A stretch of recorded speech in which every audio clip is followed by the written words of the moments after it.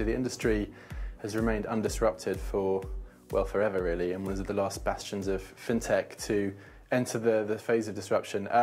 I think what Startup Bootcamp brings is the startups together with the incumbents, because that's what's required to really create change. I think startups are coming up with some brilliant ideas, both on the front end for the consumer experience, but also in the back end in terms of risk and data analytics. But I think if they have the power and resources and willingness of incumbents to work with them, some real change can occur.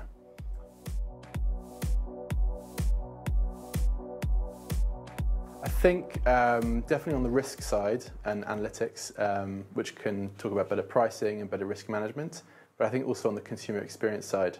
So although consumers really only interact with insurance businesses once a year in some ways for their policies, sometimes those interactions can be cumbersome, and especially when it comes to claims, it gets a lot of pain there. So some startups are also focusing there to improve that.